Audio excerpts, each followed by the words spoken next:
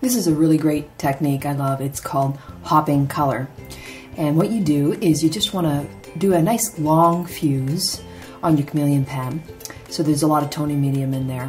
So I'm going to start with the light, and then as I'm coloring, I start to color out the toning medium and just moving around, hopping around from place to place so you can get some good color variation.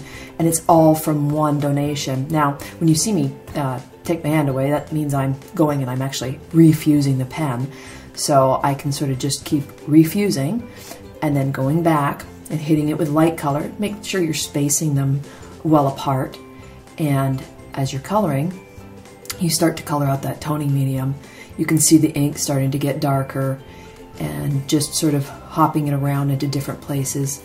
Fuse it a little bit more. Again, the more you fuse it, it just gets a little bit lighter. So that was just a quick fuse I did there for a couple of seconds.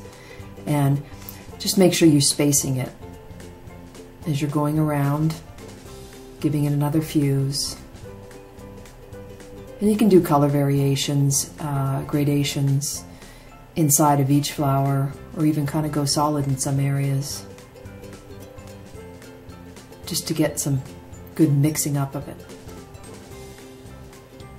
What was really interesting is when you use this method, when you see the finished project, it's really hard to believe when people see it, that you tell them that this was actually done all with one pen.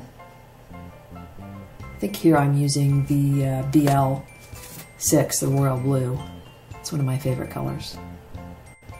So that's a technique of hopping the color, and it works really good for flowers. I love it for doing Zentangles as well. For more great tips and techniques, check out our video learning gallery on ChameleonPens.com.